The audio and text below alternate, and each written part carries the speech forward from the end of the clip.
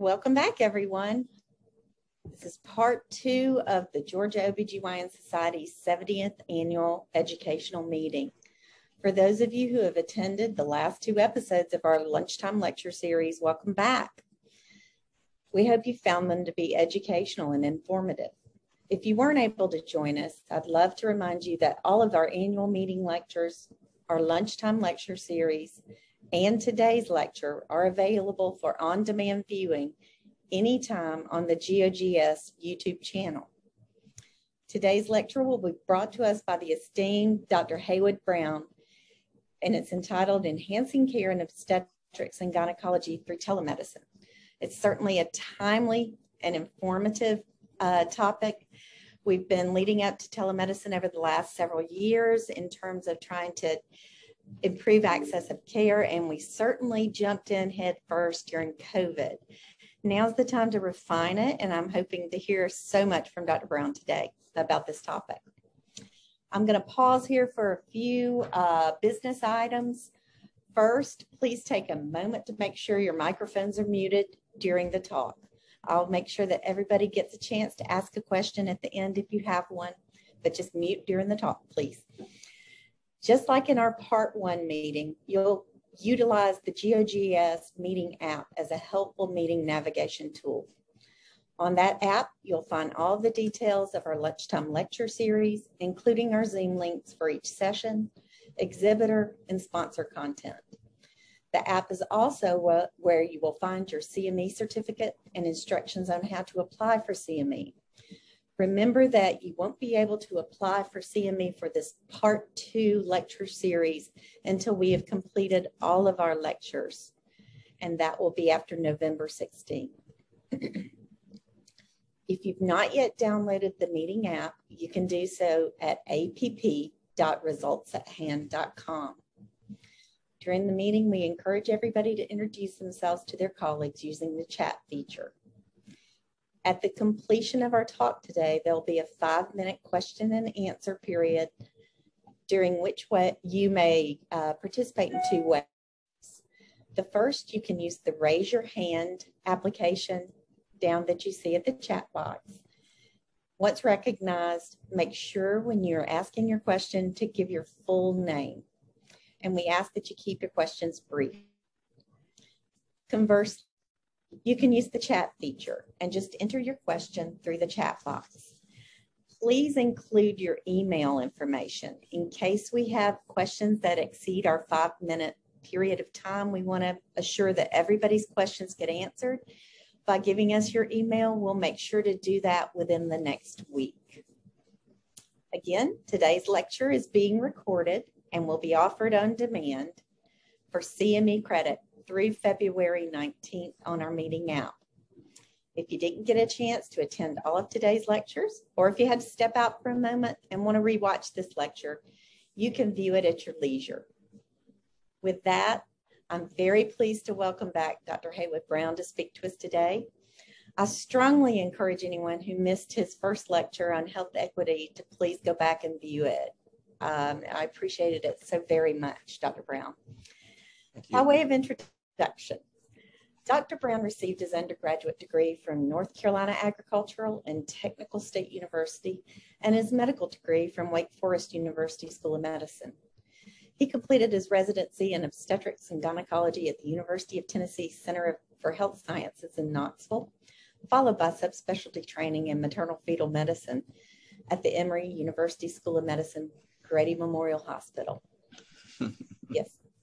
Dr. Brown has served in numerous local and national leadership positions. Most importantly, from 2017 to 2018, he served as our 68th president of the American College of Obstetricians and Gynecologists. He was also chair of Obstetrics and Gynecology at Duke University from 2002 until 2016. Dr. Brown has previously held leadership positions as chair of Council of Resident Education in Obstetrics and Gynecology, or better known to us as CREOG. Yep. The board of directors for the Society for Maternal Fetal Medicine, and past president of SMFM. He's past president of the American Gynecological Obstetrical Society and past Obstetrics and Gynecology Section Chair for the National Medical Association. Dr. Brown's leadership includes National Institutes of Health DC Initiative on Infant Mortality and the HSRA Perinatal and Patient Safety Collaboration. Dr. Brown currently serves as Vice President of Institutional Equity at the Office of Diversity, Inclusion, and Equal Opportunity, as well as the Associate Dean of Diversity at the Morsani College of Medicine at the University of South Florida. In April of 2021, he was named Senior Associate Vice President of Academic Affairs at USF Health and Vice Dean of Faculty Affairs for the USF Health Morsani College of Medicine. I'm still working for a living, sadly. He is doing a lot of things down there in Florida. Among them, I'm sure he's sweating. But lastly, and near and dear to our heart, he was the inaugural speaker for the Luella Klein Lectureship this August at our clinical meeting. And we are so appreciative to have had him for that position and to have him back today. So join me in giving a very warm welcome to Dr. Brown as he brings us his lecture. Thank you. Can you see these slides? Yes, sir. All right. Well, I'm going to put us on slideshow. But first of all, again, thanks again for having me. I feel like I'm a member of the Georgia section because I've attended so many meetings. And, you know, of course, Dr. Klein was my mentor at Emory-Grady, and we went to clinic together. And she would have been one of my escorts if she had been able when I was inaugurated as president of ACOG. So what I want to do today is really kind of talk to you about one of the other initiatives that I actually had at ACOG, and that really was about telemedicine. Dr. Ben Cheek, in fact, served on my task force for telehealth, and how timely it was to have completed the postpartum and the telemedicine presidential initiatives. And you know, obviously we didn't know COVID was coming, but how we're able to utilize telemedicine in the COVID era for OB care, for postpartum care, for follow-up care was really very powerful. And how we can also use it for genetics and for many different things in women's health is very important. My colleague, Ann Patterson, who was actually my co-fellow at Emory, has done a lot of work in Georgia on telemedicine. And I know that she has shared a lot of that with you all as well. So today we're going to move through this. And here are the objectives which are so important to your CME. I'm going to talk about telemedicine and telehealth for outpatient and inpatient care coordination. Notice care coordination and collaboration. And I'm going to give some specific examples of how we've done this in other parts. I'm going to discuss some best practice models for telemedicine in women's health, including pregnancy and postpartum, and then I'm going to address some barriers. I serve on a number of different committees. As you know, many of your sponsors, in fact, are individuals I work with. I'm currently the medical director for expanded carrier, genetic carrier screening. But one of the things that I'm also doing, which Georgia's a partner in, is our new HRSA AIM postpartum community care initiative that's geared toward decreasing maternal morbidity and mortality. So what is it? This is going to be very brief. We're using digital information and communication technologies, computers, mobile devices to manage health and well-being. And I tell you, the mobile devices have really just revolutionized the way that we can do various types of things with regard to follow-up. You know, everybody has a smartphone. And in fact, I'm going to share with you how examples of this in psychiatry for postpartum depression have really been very, very productive for us, especially during the era of COVID, where we're following up women with postpartum depression and able to use their smartphones. It's also called e-health or mobile health. There are all kinds of services available in telehealth, as you know. So when we went into COVID here, we were able to massively increase the platforms, particularly for dermatology and psychiatry and telemedicine, and we likely will not go back. We've also been able to address a lot of this for our postpartum care, particularly when access to care and things like that are so relevant. You know, it really is limited by the use of the technology to facilitate the clinical care at a distance. And one of the things that we've been hearing in the infrastructure plan, which I'm so excited about, is the fact that we will improve connectivity. Keep in mind that 50% of all counties do not have a practice in OBGYN in the United States. 50%. And more than half of all women who are pregnant have to travel at least 30 minutes or more to the nearest delivery hospital. And so we really do need to do even a better job with telemedicine and coordinating care between healthcare facilities and outpatient facilities and so forth.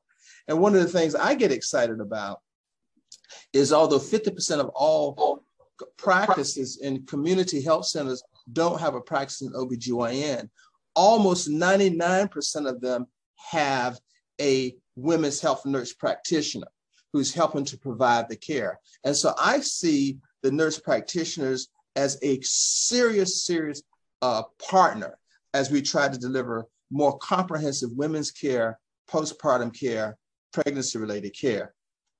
So the W Health Organization, which we certainly, the WHO, has used this definition more broadly, the delivery of healthcare services where distance is a critical factor. And notice what I just said. 50% of all counties in the United States don't have a practice in OBGYN. 30% of all pregnant women have to travel at least 30 minutes to the nearest, 50% to the nearest delivery hospital. So if we think about this as a critical factor for all healthcare professionals using information and communication technology, valid exchange of information for diagnosis, for treatment, for prevention of disease, research, evaluation, continuing education. Think about all the providers in the various settings today who could pull up this lecture and be able to kind of see how they could utilize it. So the policy to support WHO Health for All strategic global health development, again, all published, reaffirmed, over the course of the last 20 years or so. So what is the goal? The goal is better care coordination and collaboration. If I'm at a level 1 facility and I want to transfer a patient to a level 3 facility, I have open communication to be able to do that. It clearly is going to improve quality of care and compliance with care. It's going to have fewer hospital visits. Think about the readmissions to triage and to for things. And I think about it from the perspective of how we follow up women with preeclampsia, eclampsia, and how they need to be seen. But maybe they don't need to be seen if they can have a telehealth visit.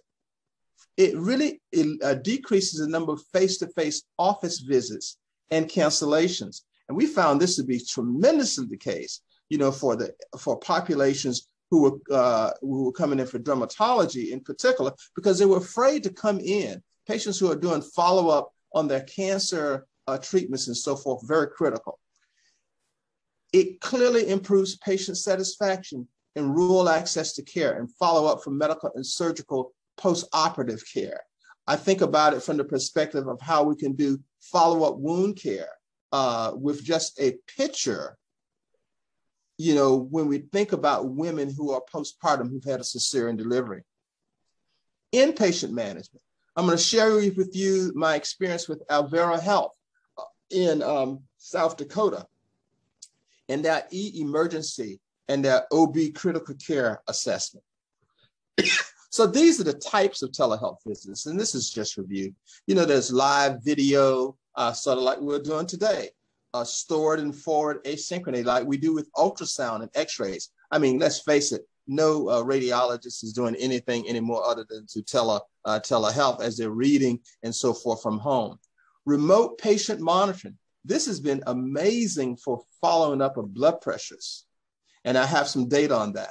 And then mobile health, public health practices, education, the things about that I've talked about with ACOG. We need to begin to put all of our patient education videos and vignettes so that it can be accessed mobilely by our patients, So if you think about this, if you're coming in and you have abnormal bleeding and you want to review certain types of things before you come in to do whatever you need to do, this can all be done on smartphones just before you even get to the office. So an e-visit can save the patient and their doctor's time compared to a face-to-face visit. I think about today as I have to go downtown now and park at the medical school building where I don't have parking, and I got to pay about, I'm not cheap, but $7 is still a lot to pay to park for an hour, whereas maybe I should be doing the medicine, doing it on telemed, doing the talk this way. But the reality is, think about this for the patient. I remember my patients at Duke who used to have to drive up 6 floors to the parking elevator. They're high risk. Then they had to go down, get an elevator, and then come to the clinic. And by the time they got to the clinic with their twins, they were tired, they were stressed, and so forth and so on. It's especially helpful for people in rural areas and those who do not have access to transportation, which is, think about that. I think we sometimes think about the fact that if you're practicing in a rural center where there's only one car in the family and someone has to drive to the clinic, they have to take off from work. This becomes a challenge. And so telehealth really does help in those domains, especially when you think about how we deliver care now obstetrically. If we're doing global care, the reality is the number of visits and so forth are really a matter of whether they are going to be paid for through the global aspects anyway. And I think that is fortunate. How can psychiatrists stay ahead of the curve? They've done this for years. Telemedicine has been able to do this. It's been around since about 1960. And in 1964, the Nebraska Psychiatric Institute received a grant from the National Institute of Mental Health to link this. Now, it's interesting how much the National Institute of Mental Health has just broadened their aspects on telehealth for them. And I'm hoping that we, with the NICHD, will begin to kind of put more proposals out there for telemedicine for women's health, OBGYN in particular. So this is one of the first papers on that. And their whole objective is what? The same thing we are, to improve the accessibility of rural and remote health and other providers to specialists. Think about our subspecialists and how we are doing maternal fetal medicine now. So one of the things that the new president of ACOG, Dr. Marty Tucker, is doing, he's trying to improve access to maternal fetal medicine consults in the Indian Health Service, working with the midwives, working with the practitioners there, where you can do these consults with the objective of something that we're going to talk about now, and that is, the whole idea of levels of care, transferring care. And we're going to talk about that. That's just another telemedicine platform. To evaluate the effectiveness of telehealth as a strategy for providing a broad range of services. That's what they did. And this is what we are right now. Video. One of the things that I'm finding is very helpful. And I remember even in my clinic, years ago, the referring doctors are faxing in their blood sugars from their patients, and you're sitting there reviewing them. Now all of this can be done remotely, with the patient. She can download her materials there. You can review them before they actually do either office visit or telehealth visit. And it's amazingly good for postpartum care. Think about that group of individuals now who have been gestationally diabetic, and you want to screen them for diabetes. Now, they don't necessarily they may not come in for that 75-gram glucose load, but the reality is they have a meter, and they can actually do their fasting blood sugar from home, send that to you, you can look at it, and you can make decisions based on that, and so forth and so on, and make those appropriate referrals. So using the same app to estimate based on diet and exercise levels how much insulin you need. This is what our internist colleagues are doing now for their diabetics. And we need to also expand this for gestational diabetes as well as for follow-up. Very, very important. Text messaging helps. So this is the HRSA-funded telehealth Indian Health Service grant that I was working with in South Dakota. And they used 12 counties in rural South Dakota. The site visit to referring physicians to ensure patients are properly referred, and messaging by marketing and introduction and updates. The process for referral, if it was the patient who failed 2 of the 3 oral glucose tolerance tests during pregnancy, they phoned it in and they were able to improve quality care in areas that were hundreds of miles away, using this grant. And so this is what I'm talking about now with the NIH and with HRSA and federally funded programs. And you need to think about these things in Georgia and every other state for enhancing care for what is a very rural state, as you know, when we begin to talk about women's health. Now, this was a remote blood pressure monitoring study. We know how important this is now for following up patients with preeclampsia. This was 96 hypertensive patients who were randomized to either doing wireless blood pressure monitoring with additional support through mobile apps and websites and standards. So this is actually how it helped to improve follow-up for medication and postpartum care. They also did this for smoking cessation. Think about the encouragement you can give a patient for smoking cessation. And so the reality is that these are the type of things that are being done. And now we're gathering more and more data on this in postpartum women so that we can begin to kind of show how we improve their outcomes. This has been done actually for one of the groups at Penn and the maternal fetal medicine group there. Well, this has kind of been around for a long time. Text for Baby is right out of the CDC in Atlanta, where you message information on alcohol, tobacco cessation, and so forth, and prenatal vitamins, and seeking prenatal care. And at the time that this was published years ago, over 700,000 women participated in the program, which is a CDC-sponsored program that found the program does change attitudes and beliefs.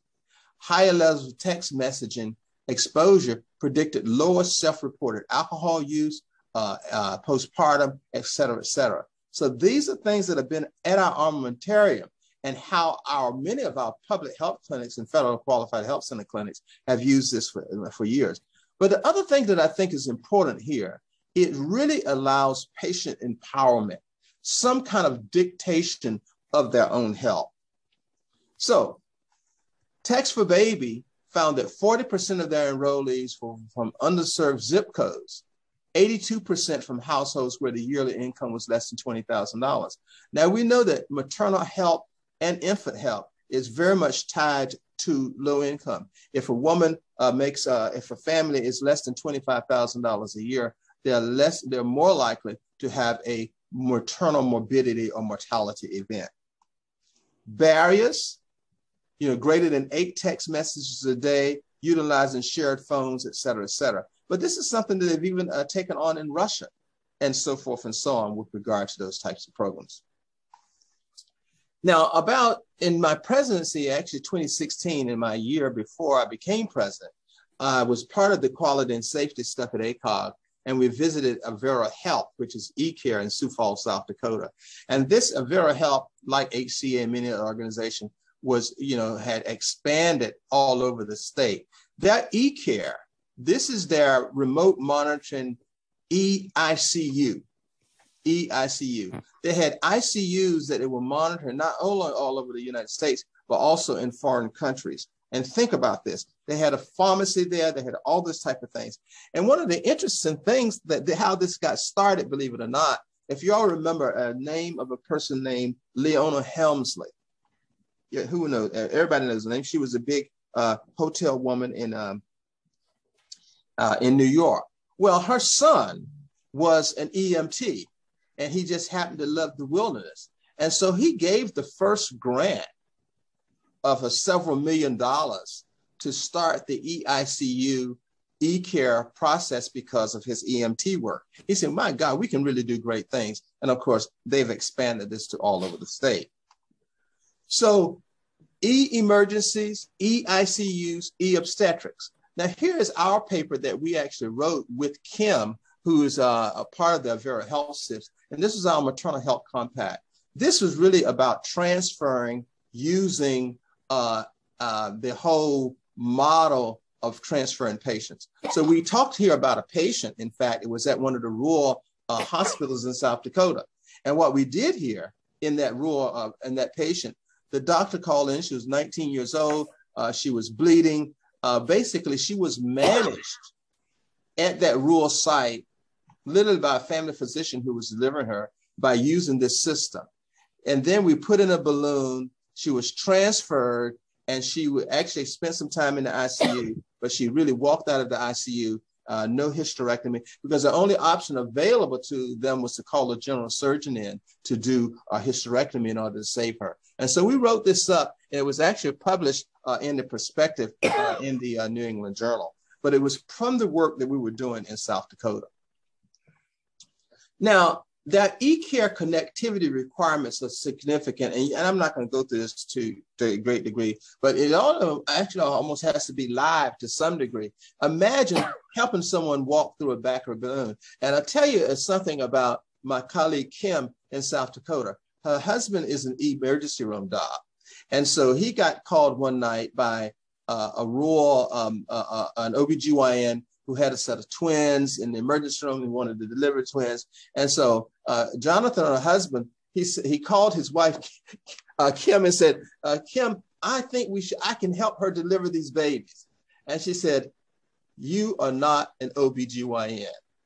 You need to get this lady together and get her transferred here for the delivery of twins. And so she literally, because of the technology being so there, he was about to take on something that he clearly was not capable of doing. And I laugh at that story all the time. She said, I tell you, I had to talk him down. He thinks that I could talk him into doing a twin delivery with someone who's never done a twin delivery in somewhere in rural South Dakota. So it really does kind of sometimes hit you as well. But that's how important the tech connectivity has to be. We have done ultrasound with this for quite many years and doing ultrasound follow-up with the monitors. Before I left Duke, in fact, we used to do a lot of consults in one of the practices in Pinehurst, where the patient would come in for her consult, and we would be able to do the consult. We'd be able to see her. The technician was there doing the ultrasound, would view the ultrasound, would give a live follow-up and so forth and so on. And this is exactly the same thing that I'm sure Dr. Patterson does with things like that. Dedicated rooms, HIPAA protection, and so forth and so on is very important. So OB shared care telehealth is really a teleconsultation in the office. And I know that many of you use this for quite some time with this. And one of the things I'm thinking about now I'm doing a lot of discussions right now on cancer screening. And imagine if we're able to get an HPV self-collection, get that in. Easy way to do follow-up for that patient to discuss that cervical cancer screening would be that way. Now, I think you could do that even now. It's already being piloted in certain places, which is very important in places like Africa where cervical cancer is so, and they're doing it with cameras and remote care and so forth and so on. Now, we don't even do fundal heights anymore, but now we certainly do fetal heart tones. Everybody can't, monitor certain types of things, but, these type of things are very doable.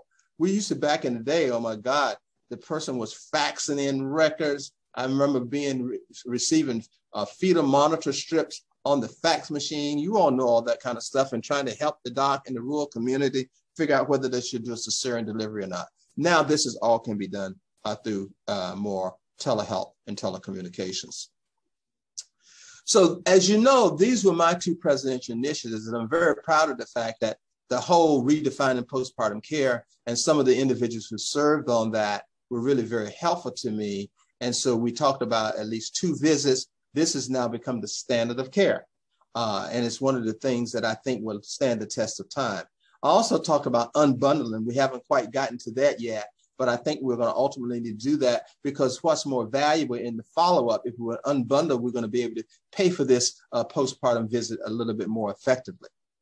As we extend Medicaid to 12 months postpartum, those patients who are hypertensive and diabetic, who are overweight, obviously will be able to get those referrals and those consultations in a billable fashion. Enhanced technology for community clinical care and education. It really does augment the whole fragmented model of prenatal and intrapartum and postpartum care. You think about what we do now, you think about the way it is. We're in group practices. I used to tell people at Duke, I was in a 60-person group practice, 32 residents, 4 or 5 fellows, God knows how many other people. And, you think about it, the patient was the likelihood of the patient being able to be seen by the same person who was seeing them prenatally who was going to deliver was slim to none. But think about now that we have a lot of hospitalist programs as well. And so the reality, the person who works as the laborist is probably not doing a lot of interpartum care and so forth and so on. And so a prenatal care. So this is another way for us to kind of augment that system. It's critical to full implementations of levels of care. The good news is that JCAHO is now going to establish levels of care as a monitoring tool. And so the idea of the tertiary care partner, really talking with that rural level 1 or level 2 partner, is going to be very important for being able to facilitate care. Improves quality, improves safety in care delivery in rural access facilities. This whole obstetric model, someone helping you to put in a balloon or someone helping you to do this, where they literally set up the operating room in such a way you can do certain types of things. Genetic counseling for cancer, for prenatal, all those type of things can be done on telemedicine. And we've shown that we'll be able to do that during COVID. We haven't had these patients come to our office. All we need to do is be able to bill for it. And I think that because some of the billing got kicked up, I hope it will never go away. Improves patient and provider education to the benefit of our specialty and our subspecialty. So this was levels of care, and I'm not going to go into great details. You already know what it is. It really is about facilitating maternal care across different levels of hospital.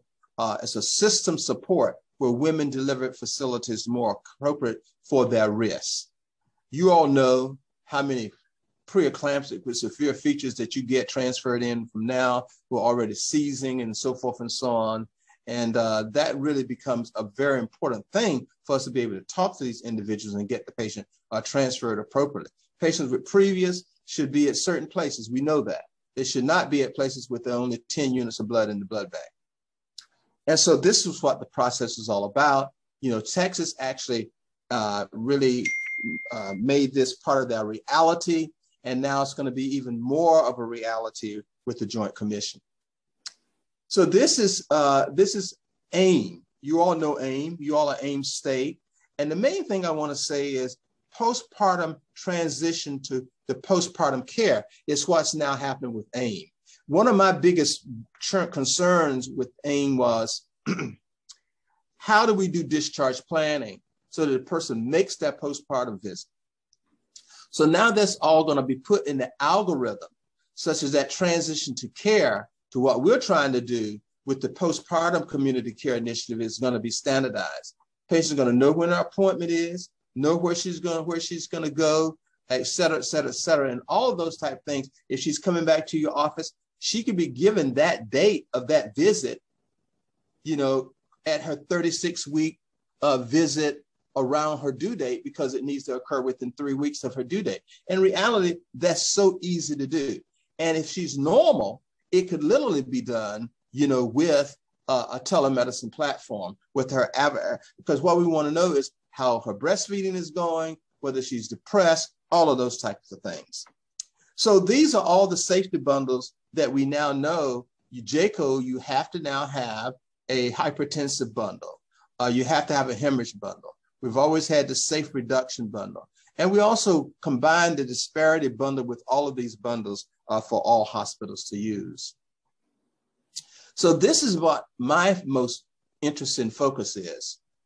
This is a program that was out of Wisconsin that was doing postpartum depression follow-up with a psychiatrist. Imagine partnering with your psychiatrist or your social worker in such a way that you can do this type of follow-up, particularly if the person is from a rural community. This program, they went through a patient like this with us, 22 years old, anxiety, depression, stopped taking her medicines, why she shouldn't have.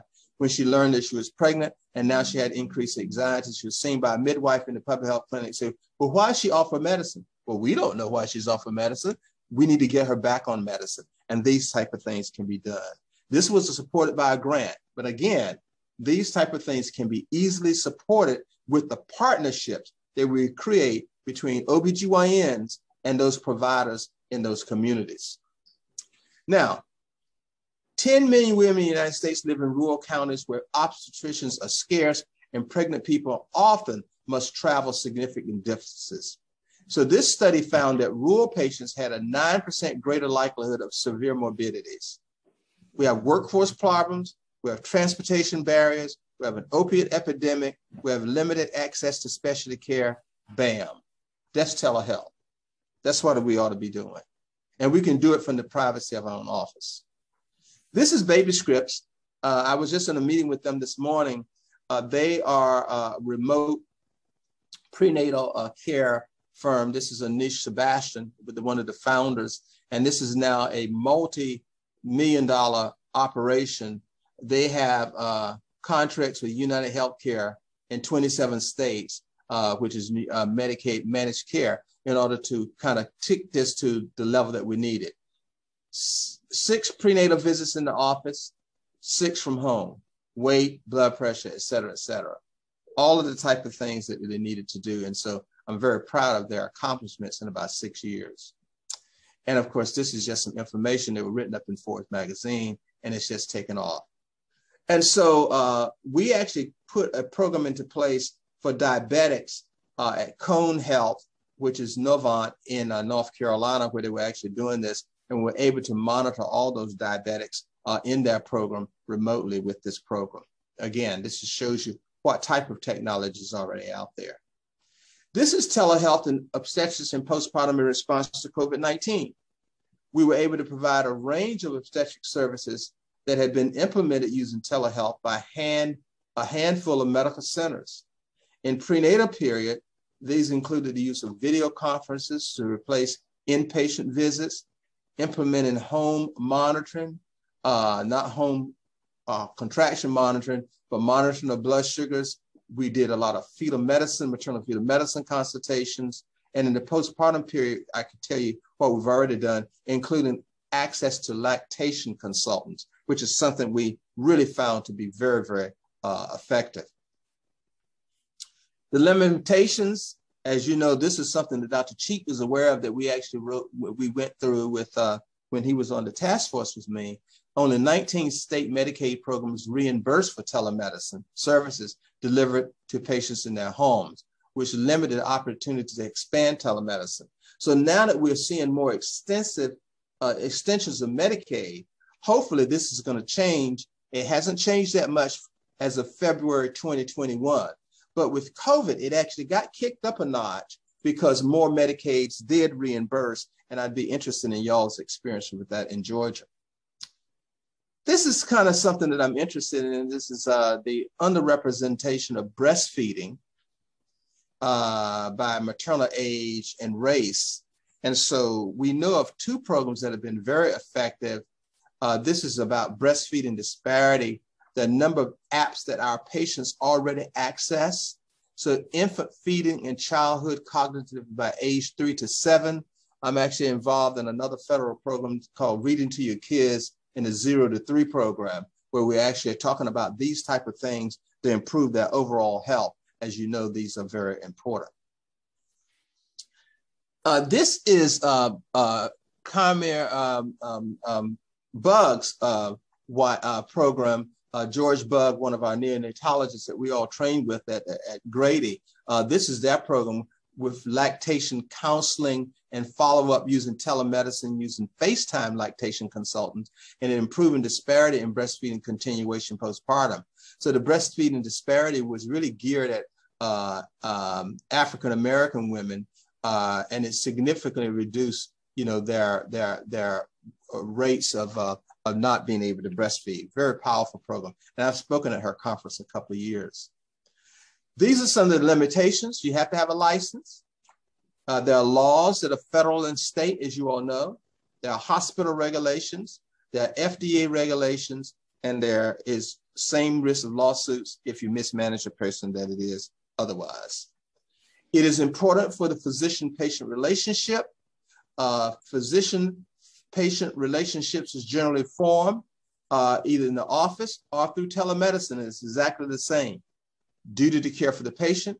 Where is the medicine being practiced? You can have a telemedicine license across several states if you're providing consultations in those states, Where is the practitioner license? Is the physical contact required?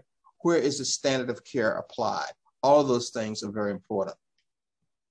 These are the licensing rules applied to all healthcare providers, those that practice telemedicine within a state, on the states across lines. I mentioned Avera Health because they are bordered now by Iowa, by North Dakota, by Minnesota, by all of those different states, and many of their providers have licensing, interstate compact license, which is what you get for limited telemedicine consultation. You must be licensed in the state where the hospital or the patient care are located. Usually the practitioner must undergo full credentialing. Some hospitals accept reciprocity and is usually not required for clinic consults. You know, for instance, telestroke programs have been around for years in emergency rooms. Fully licensed in the state where the patient is located. So liability insurance issues are involved. You get the same abandonment issues. You get coverage and you get pricing by insurance. And of course, these are the type of things that have been really kicked up a notch now, as I said, with the whole COVID. Blue Cross and Blue Shield, Jim Martin, God bless his soul, really went into a Blue Cross program in Mississippi that was geared toward the state health plan. This program is actually still in place.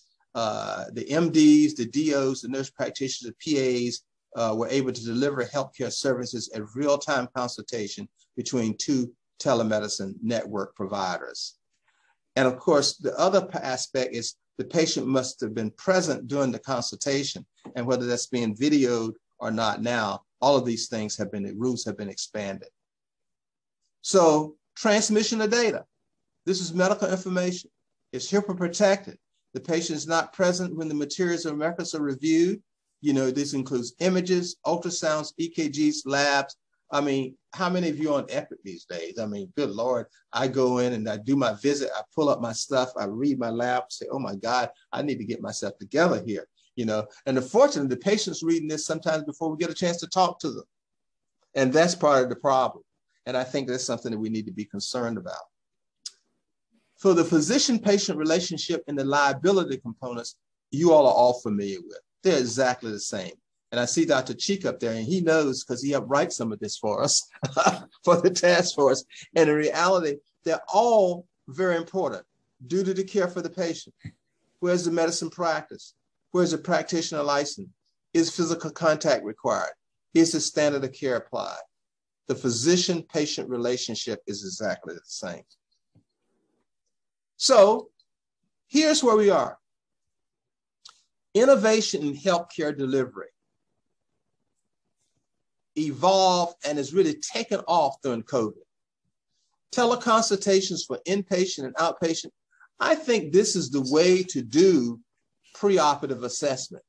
Keep in mind, we used to kind of bring the patient into the office. We did all these things. I mean, you're thinking about a patient you're going to have to do, you know, you're planning to do a hysterectomy, and you know that they've already gotten all that stuff. This is the classic, other than getting the lab work done the morning of the coming in surgery. This is where you can do all these type of things in discussing with the patient. Innovation in providing prenatal, postpartum, and GYN follow-up for minor procedures. Obstacles, availability. And that's why I get excited about some of the things that we're talking about with connectivity. That's very important to us. Others, cost and reimbursement. This is a visit, and it needs to be compensated like a visit. And then, of course, the liability concerns. It's governed by the same physician-patient relationships. It must provide transfer of information that is HIPAA compliant. And of course, the licensure, legal, credentialing, and reimbursement ensures quality and safe healthcare delivery. And what I've included here is the chapter from our clinics of OBGyn that was published on postpartum care. That was a chapter done by myself and Nate DiNicola, who's at GW, and who was also on the task force and published in 2020. So that's there for your reference to read as well. And with that, wow, I'm done. And it's so nice to see all these wonderful, familiar faces on the screen. I don't know whether you want live questions or whether you want to put them in a chat or what, but it is always nice to see friends. My Georgia family, you know. And how about those dogs, Cindy and Benchy? How about those dogs? Yeah. Hey, man. Heck yeah. Absolutely. Listen, they scare me. I hope it's our year, brother. I'm still trying to pull my Alabama. Too. I want them to scare Alabama. That's why I don't want them to scare. I want them more than scare them. They're going to get their chance. I want to send them packing. But beat them into submission. Right. We got to pull my Braves through tonight, though. Oh, yeah, bro. I'm on for that one, too. I tried hard Sunday night. Marty Tucker's a big Braves fan, as you know. He's trying to figure out how he can go to get, he said, well, I asked him if he went to a game. He couldn't go. But the other thing you know is that Nabal delivered the shortstop with the Astros. So there you go. Bracero. So anyway, it's all good. Anyway, that has nothing to do with anything other than we had to get my football fantasies and baseball fantasy stuff in. you got good taste. That's okay. And, all right. We'll celebrate with you.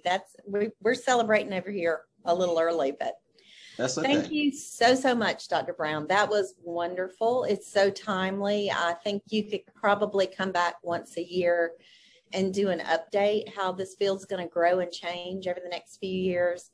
I would love for somebody to sit down and give us a primer on all the nuts and bolts of the laws and of reimbursement. I think that's where the crux of everything lies, because we're creative and we're energetic and we can figure out ways to utilize this and make it grow. But as you very astutely pointed out at the end of your talk, this is a visit. We are rendering care. We are using our talents and our time to give care in a great, accessible format. And we deserve to be reimbursed. It needs to be reimbursed as the same as a patient visit. It really does. I mean, there's no reason why it shouldn't. And again, a lot of that picked up during COVID for a lot of different reasons, but not necessarily for us. The dermatologists and the psychiatrists and all those people did great stuff.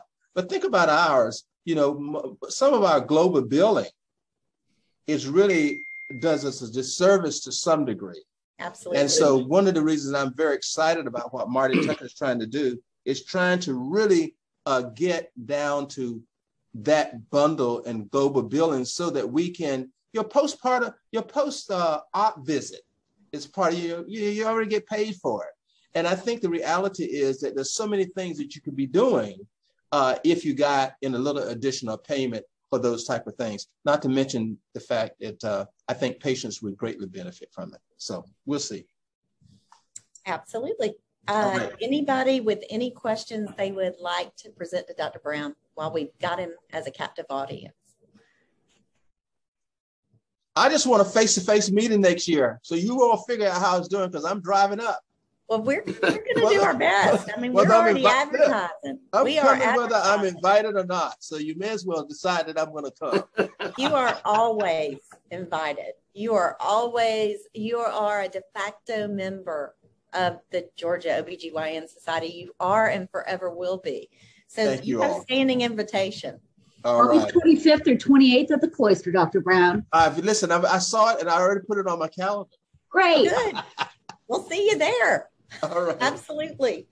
Well, thank you for everybody for joining us today. And thank you, Dr. Brown, for being with us and giving these wonderful talks. We'll look forward to seeing you in August. For anybody that has any questions that they think of, please feel free to email us. We will bother Dr. Brown just a little bit more and email those along to him. I'm going to remind everybody to join us next week for our resident poster presentation. All of our programs here in Georgia will be represented by a resident presenting their poster and their research work. So we'll be right back here Tuesday at 12:15. I would love for everybody to join us. Please mention it to one more person and perhaps we can get a lot of people here rooting them on. It'll be judged by some very esteemed colleagues. I'm not going to mention them right now, but we'll talk about it later. So we will see you then on November the 9th at 12:15. And thank you, Dr. Brown, and thanks everybody. Thank you all so much. I will see Ben Cheek and a few other people at the interim district meeting in Puerto Rico. Look forward to it, Haywood. Thanks. All right, man. Thanks. Take care. Go Braves, go Dogs. Happy Thanksgiving, everybody. Thank you. Thank you. Bye. All right. Bye-bye. Thanks.